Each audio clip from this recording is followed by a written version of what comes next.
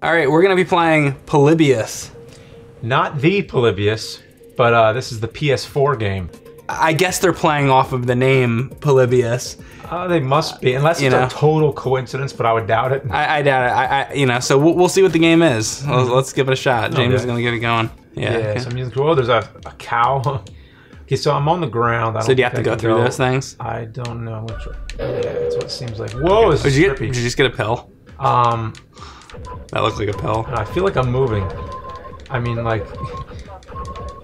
You feel like you're moving? It's like... The car is moving. Like virtual reality. Like I feel like I'm moving. I don't know how... You feel like you're in the car? Yeah, I feel like I'm there. More so than like F-Zero? Yeah, this is like... Wow. Like... I don't know why, but it's like really... oh my god. It's playing with my senses. 2 shields left. I guess if it was called... Anything called Polybius should play with your senses. That's right. There's UFOs in the sky. So...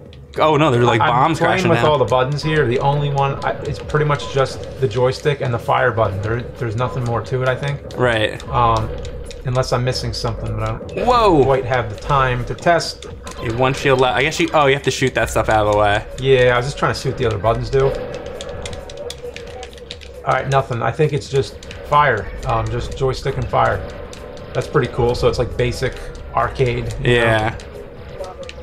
I wonder if they were trying to put over that this was like Polybius as though it would have come out maybe. Yeah, like that's what it seems like, or more like, or somebody's interpretation of what it might have been like. Yeah, I mean, a lot of people have done stuff like that, but this one seems a little bit more like a modernized take on it. Right. Or you know how they always do like modern remakes of games? Mm-hmm. Like imagine if Polybius came out in the arcade. This would be the modern remake of the arcade game that didn't exist. You might not be able to play the original, but you can play the modern remake. Right. That was one of my favorite episodes that I've done, the Polybius one. Yeah. It was good. Because it felt like making a horror film, which is what I want to do. So yeah, it definitely satisfied some of those urges, and I hope it's a precursor for things to come. I hope I can make a full-length horror film, something like that. It's interesting because we talk about all the time in these videos. We talk about back in college we did this, and all that. When I knew you back then, prior to Angry Video Game Nerd, the thing I felt like you wanted to do was make, I wouldn't just say a horror film, but definitely one of the top genres. Yeah, I think of more like comedy or horror, like maybe like a horror comedy. Like I could have imagined back then you making like a horror comedy Even movie. With the most serious horror films, a lot of times I find like there's like a touch of humor to it. Sure. Like Hitchcock would have sort of like a touch of dark humor to every film he did. That's true. Like Psycho, like he even sort of thought of it as a comedy a little bit. Yeah. That's definitely true. Yeah. I mean, think of like Nightmare on Elm Street. Like that's one of the famous, horror movies, and that's got a lot of humor to it with Freddy. Yeah. I think there's funny moments in Halloween. Are there not? Like some. Yeah, there's a few. I'm sure. Yeah. One that comes to mind is when Dr. Loomis scares the kid in the bushes. Like it's kind of out of character. Just like for once he lets loose just for a bit to have a little fun. Right. Yeah. That's a funny moment. Yeah. Yeah. And obviously you don't mean like full-fledged comedy. Yeah, I mean more Will like Ferrell. Yeah, like more like where the horror that happens is something so tragic and such bad luck that you almost have to laugh at it. Like something goes down terribly in a very ironic sort of way. Or the character's almost trying to let loose a little bit or something like that to cope with the situation. There could be comedy relief, but then there could be like an underlying humorous tone to it. Right. A lot of horror movies have that like comedy relief character too that they throw in. But so I'm really addicted to this. I'm not even joking. I can see that. You seem very entranced over there. They definitely hit the right tone. What's with the cows? I don't know. I think it's just like anything. It's Polybius. Like, what the fuck is it? You know like, what I feel like this, and you know what's. I was just gonna say something, but I realized that there were little icons, and I'll show you when they come up. Okay. But this reminds me of something like that would have been a ride in Epcot Center. Like this seems very futuristic, and it seems like you're traveling through something, like you'd be on a ride. And I even saw like little Epcot Center looking things. If they come up again, I'll show you. But that's what's in my mind. Or it's like something in your brain, like a dream, or like if you were traveling through somebody's brain or something. I don't know how to exactly explain this, but it definitely seems futuristic. Maybe something like out of Tron. Like if you had a dream about Tron, like maybe this would be it. There's these things. I was thinking of like the Spaceship Earth. Yeah. So when did you first hear about Polybius? I saw, very similar to like the, not the same time, but very similar to the whole ET thing. Mm-hmm. It was like you would read articles online. The ET thing I had heard about back when we were in college. There I go again. But the Polybius thing, it wasn't until like later. I want to say like maybe 2009 or something like that, like roughly. Really? I probably saw some articles about it, but I didn't really like look into it. Just like, you see those like a lot of like clickbaity kind of articles online where it's like, they try to like get your attention or whatever. They click it, and like gaming blogs and stuff like that. It might not have been quite that early, but I know the legend. It was supposed to have started in the '80s, but I didn't know about it back then. We don't have any evidence that it was actually talked about in the '80s. Like the earliest known, I think, was like the GamePro article. Or maybe there's something before that, but it was something that happened more recent, but nobody can really prove or disprove it. I didn't hear about it till 2017. I don't think, or 2000. Yeah, I think I was at a convention, and a fan brought me some artwork, and he basically did like a Polybius artwork that he gave me, and that was when I first heard of it. And then I started looking into it. I was like, well, this might be a good Halloween episode, because I just did Berenstain Bears, and I was like, all right, well, every time I think I'm out of Halloween episodes, Halloween ideas, I get another idea. So, like Polybius, I could do something with this. Then I found out that tons of people already did like review type things, but have also done like dramatic type of stuff. Like there was this one, I can't remember the name of it. There was a like a short film on Hulu that was like all about Polybius, and there's like a monster in the machine, and it's pretty much it's something like what I would have done. So then I was like, well, let me do something different. So the only thing that hadn't been done is sort of like a webcast of somebody actually playing the game, like in a vlog style, and making it like a found footage type horror film. So I started working on it, and I was working on it in like, I'm gonna say August. I started writing down notes, and then at some point while I was almost done with the script, I got a text message. Somebody said, hey, look at this video that just went up today. And it was the Ahoy documentary, which was amazing. It was like History Channel worthy. And it was like over an hour long, and it was like every last detail about Polybius. I'm like, oh, that's weird. I mean, it's a documentary. It's different than what I'm doing. But I was like, wow, like all of a sudden, like people are talking about Polybius just out of coincidence.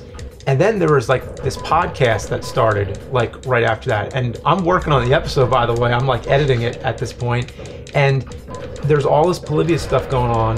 The day the episode aired, or like close to it, there was an episode of the Goldbergs that had Polybius. Oh my god. And it was just like non-stop Polybius stuff just happening out of nowhere. That's funny. So for some reason, this game, which you say you heard about back in 2009. That was just a rough estimate. Now, something like that. Now that we mentioned it, I think I remember where I first heard of it. Actually, it was on The Simpsons, and I wasn't watching. There's that little reference. Yeah, I wasn't watching The Simpsons like live when that happened, but I remember like right after that happened, a lot of people were sharing the images because it's like an arcade game, and like I feel like somebody sent it to me on Facebook or something like that.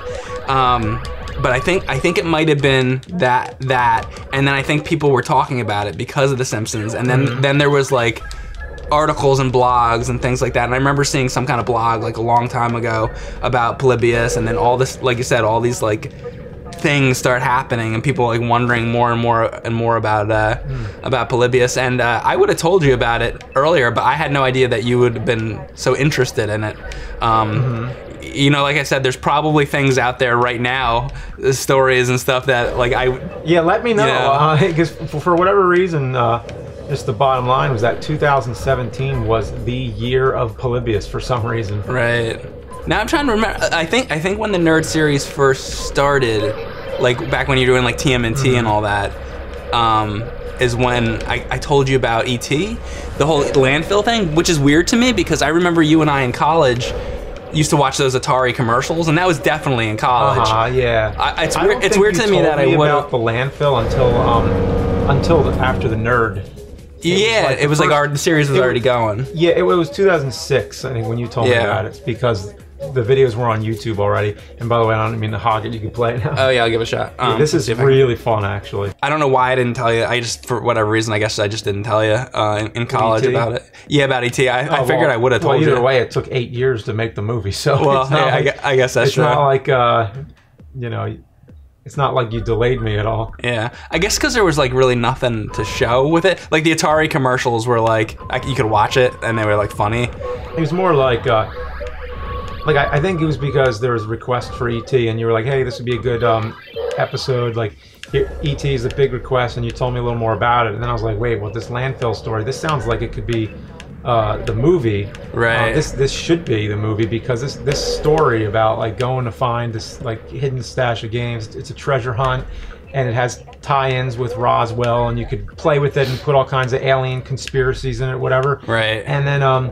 Kevin, I was talking to him, and we were already, well, the way I remember it, we were already talking about making the movie, and then I say, well, I have this idea for E.T., although I was thinking about holding it off for my 100th Nerd episode. Right. But what do you think about doing it as the movie? And when I told him the story, that's when I knew, because the way he responded to it, he was like, that is perfect, James, you got to do.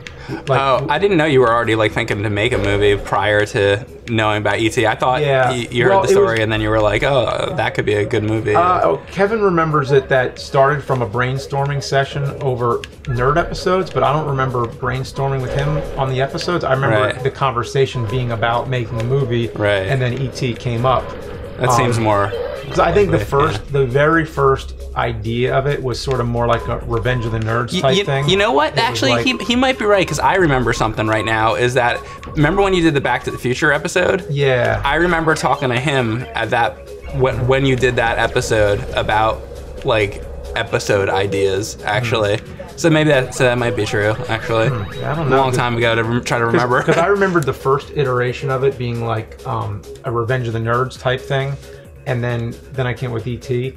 I mean, either way, it's not important, like how it started. The only thing we all know is that we had a phone call, and when I brought up E.T. to Kevin, he was like, "That's got to be the movie. Like, that's perfect." Right. You know? And it was the best idea, you know, to take it in that, like, go full conspiracy with it and make a whole you know, a whole bunch of twists. You know what I thought was funny, that I remember Kevin saying back then in 2006 when he goes, James, you're the voice of our generation. I actually remember that too. I remembered that exact quote. Yeah. I was there when he said that. I thought it was funny. Yeah. We were actually in the room where you did like you know, TMNT and Power Glove and all that. Yeah, like he was starting to grasp what it is. Yeah. Like, I don't think he knew about it before that. Isn't it weird to think back to that now, like explaining to your friends, like, oh, this is this thing. Like, yeah, hey, I just started doing these videos. Why don't you check it out? You know.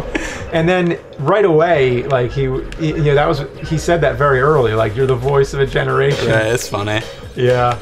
Even like my cousin, I remember I showed him the Top Gun episode when it was like brand new, and he was like, "Oh yeah, I remember this. Oh, that landing that plane, that was such a big." Right. And then the fueling part, he's like, "Oh yeah, this part too. This was also ridiculous." Yeah. Well, it's something relatable, and I think I've said this to you before, but shit, people used to ask Charles Schultz why he thought Charlie Brown was so relatable, and he would always try to put in ideas into this comics that were relatable to the audience, and he was, I think his answer was like relatability.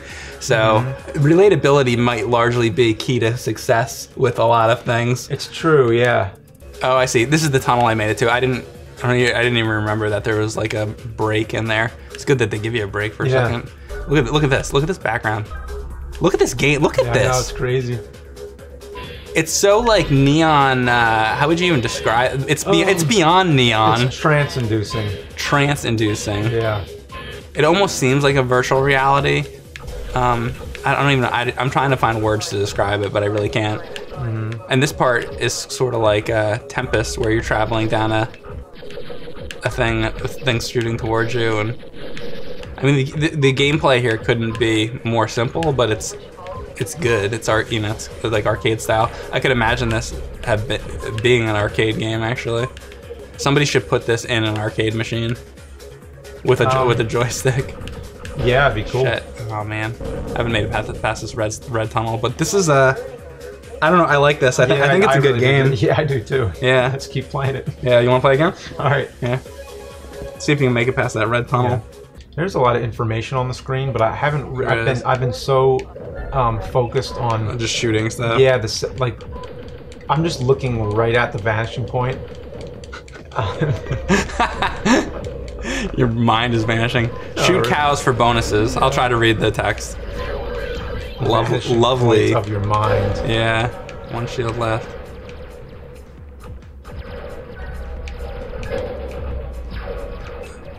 Bonus 8,000. One more hit, he'll be dead.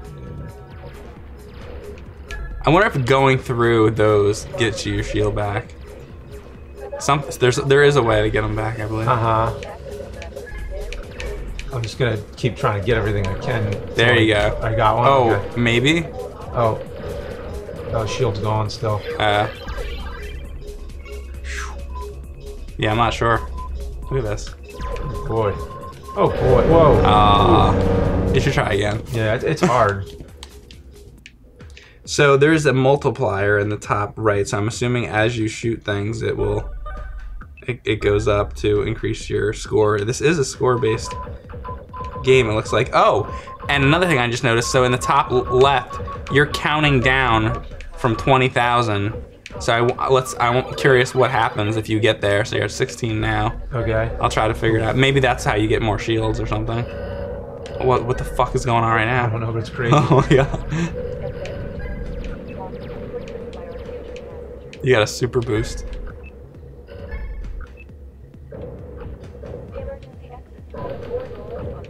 Now the score is like not. Oh, now it's gone.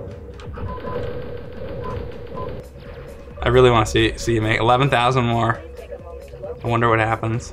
Oh, that might be what it is to get to the next level. Maybe it's score. Maybe this just goes until you reach this. That's probably what it is. Score makes the level. Yeah, maybe. I mean, that's my guess. We'll see. Yeah. What's it at now? 11,000 more.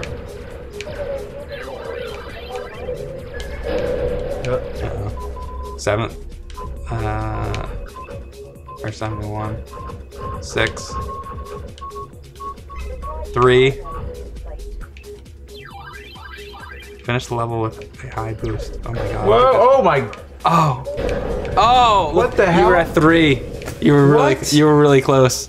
Jeez. Ah. Do you see how crazy that was when everything was just flashing? I know. And there are pills that drop from the sky, and then you shoot them, and then things get all warped. Yeah. Like that's literally what's happening. And then you go through the devil horns. The devil horns. The devil. The devil. Why are we laughing at the devil? I don't know. We're weird. That's why. Shoot Epcot Center. Hey James, the devil. The only thing I remember was we were talking about classic Universal monsters, and we were like, why wasn't the devil one of the characters? Just the devil, like a guy in a red suit with a pitchfork. I think we might have been watching that Twilight Zone, and there's like a Twilight Zone with a devil. I don't know if you remember that one. Yeah, it's called Not the Burgess Meredith one. No, not that one. I know exactly what one you mean. I'm like too busy to remember the name right now. I think that might have been what spawned the conversation. The Howling in the Dark. That something Howling like that. Or something. Yeah. I think that's what it is. That might have been what spawned that. But then the other thing we were talking about, and then we got into the conversation about, is you're 6,000 away, by the way. Or 65, I guess I should say. Is like other Universal monsters that should have existed, and they were like, well, why wasn't the skeleton? Oh, the skeleton. 4,000 away. That's not. The skeleton would be one. Also, the witch. The witch. Although, to tell you the truth, if we're talking 30s monsters, yeah, not all of them are Universal. Jekyll and Hyde, I think it was Paramount. I'm not exactly sure. Maybe it was RKO. Kong was RKO.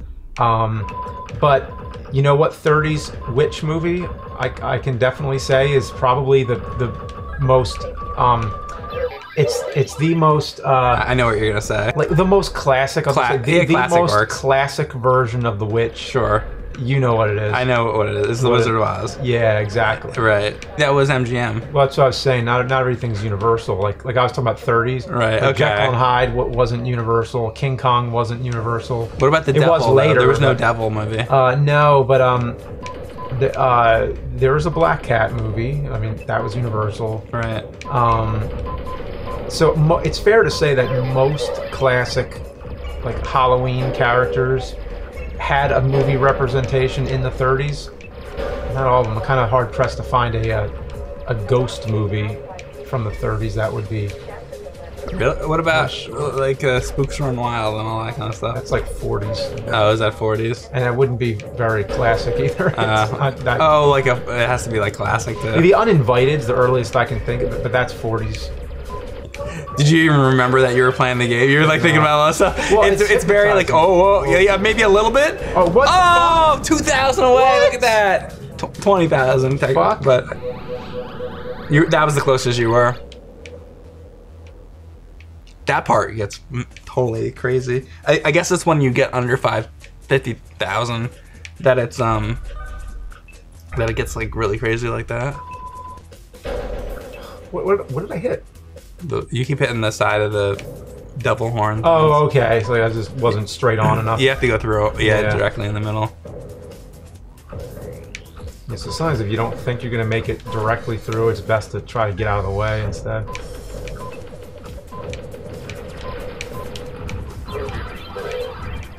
What's weird now is the countdown thing is like gone, like totally gone, and it says it says new best. Oh, okay. So I don't know what the deal with that is. So it's like new best score or something? Yeah, but I don't know why it's like not counting down anymore like it was before. Sorry, you are dead. Yeah, no, it still says new best. It starts off like a cow. How far to the side can you go? Can you go off the side? You can't. You can go pretty far, but you can't go off. Remember Super Monkey Ball when we go off the side? Oh yeah, those are crazy games. Would you want to be in this car in real life, or would you be too scared? Yeah, this would be terrifying, I think. Yeah. It'd make a good ride, though. I guess most video games would be terrifying to be in if like you had to, if it were possible to go into a video game. Yeah. I hear that question sometimes, like, what video game would you like to? Oh, be in? Would you like to, like, would you actually be in? And it's like, you have to give that some serious consideration. Yeah, because like, if people be like, oh, well, you'd want to be in Zelda.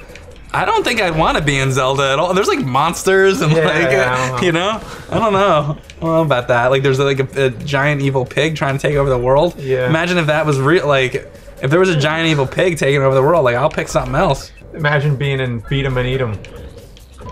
Well. Would you be the beat 'em or the eat 'em? I like how you immediately went to those games. Yeah, I was trying to think of like the most ridiculous. Yeah. Shit. I think you did it. Yeah, so now it like warps until you get to the tunnel. So this will be the red tunnel. So I think this is like level 2. In whatever weirdness this is. Traveling through the tunnel. Tube hole. It's the turbo tunnel, James. Oh yeah. Oh my god, the green. This is like. Holy shit! Oh! Dude! Watch out! Don't worry, dude comes natural. I didn't know you do that. You turned into like a fucking Megatron in the movie.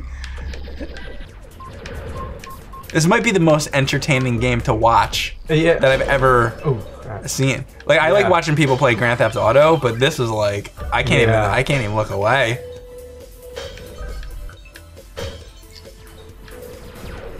Well, this is amazing. Polybius never existed. It sure exists now. Now it this does. is like everything that Holy you never shit! thought. Oh!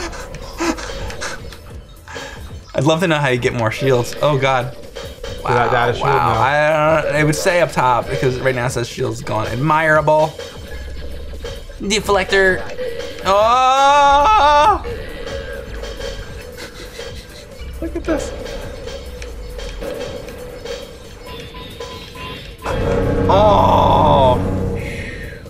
Wow, this is crazy. That was nuts. I absolutely love the visual style of this. It's awesome. This is great. Yeah. I think two thumbs up, right? Oh yeah, definitely. Yeah. Try this out. If you guys got a PS4, download this one. It's insane. Yeah, very addicting. Yeah, but I would say, you know, if you have any like, if you have motion sickness or anything like that, they put that in the beginning of the video too. This game isn't giving it to me, but no, but it can. I can imagine it can if you're you know like if you're bothered at all by like flashing or you know strobing effects. Oh my god, this looks like the sensor tunnel that used to be in Epcot Center. I keep talking about Epcot, it's on my mind, but wow. Actually, Michael Jackson did a photo shoot in a tunnel that looked like this one time. I'll have to send you a picture. Wow. But yeah, now it looks, you know, now it looks like the Cheshire Cat's tail. Oh yeah. Yeah. Uh-huh. Let's see what else we could. All right. Anyway. Wow. This is cool. Like, even on the game over screen, you can't stop looking at it. I just kind of, I just like want to kind of sit here and just like, now you see. It's like playing it's like playing the world's best screensaver. Oh, this would be an awesome screensaver. Just have they should release this as a screensaver. If it was your screensaver, you wouldn't be able to stop staring at it. You would just set your computer to screensaver instead of getting any work done. Yeah. Okay. Forget flying toasters, Polybius. Mm-hmm.